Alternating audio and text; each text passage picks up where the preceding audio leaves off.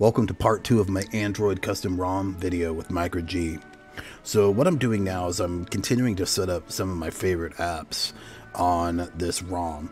The first app I'm going to be setting up is Revanced. In order to use it, I have to configure 1, permissions, and 2, I have to allow it root access to the system for what I'm going to do next. This app allows me to basically make changes to YouTube app and YouTube Music. It also does some other apps too. So basically, if you run this, you open it up, and there's a application that it can make changes to, it's going to let you know. I think Facebook Messenger is one of them. I know it can do something to Reddit. I haven't really explored those because I don't really use those stuff too much. But for this particular instance, I use it quite a bit on YouTube and YouTube Music. So the first thing we need to do is we need to basically select the YouTube application that we're going to modify, and it has to be a specific one. As you can see there, it's like 18.38.44. If it's any other, you won't get all of these options here. So I'm going to go through and just select some of them. I'm not going to do all of them. You just need to figure out which one you want to do. But this right here, the advanced MicroG support, this is pretty critical. So if you're running MicroG on a rooted ROM like we're doing, you must uncheck this box. However, if you're going to be installing this on a phone that isn't rooted, make sure that box is checked. So we're just going to accelerate through this right now and do this install. I sped it up about 800%, so we don't have to really wait through it. Okay, so on the installation process right here, this is another one that's pretty critical. Because we're rooted, we have to select the mount option. Otherwise, it's not going to work. It'll just crash. If you're unrooted, click the normal install.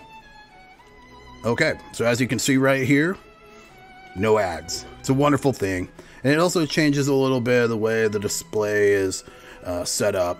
And you can change it quite a bit. There's 57 patches to choose from. Just pick what you like. Okay, so now next on the agenda is I want to install YouTube Music.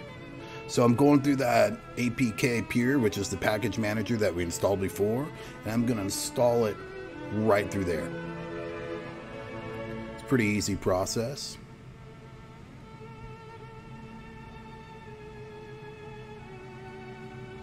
Okay, once we get installed, the next thing we want to do is we want to go into our Revanced app.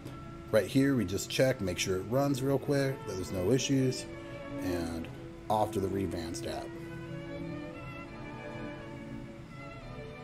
Okay, we can see that we have YouTube already installed and patched, shown there. The next one we're going for is YouTube Music.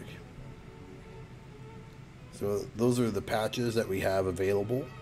I just go with the default selection in this particular instance. In this version of Revanced, there's 9 patches available for it.